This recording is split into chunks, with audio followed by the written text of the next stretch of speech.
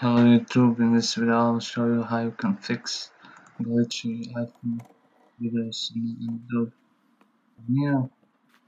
So to fix this you need to download this free program called Handbrake. I'll leave the link in the description. Just go and install it, then open the program and you can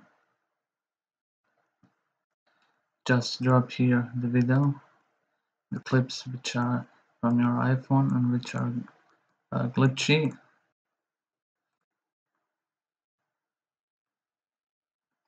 Then you need to choose the right preset for you. For example, I go with Vimeo YouTube 60 FPS and 1080. You can choose also some other preset which suits you. Then just go start code and wait until the encoding is finished. I'll speed up this part.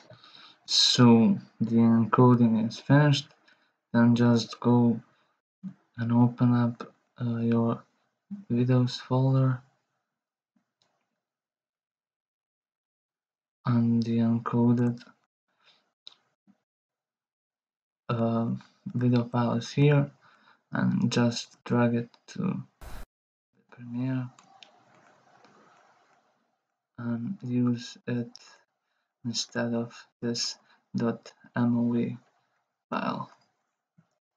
So this is this, drag it, and as you can see, the video now has images. So if this video helped, please like, share and subscribe.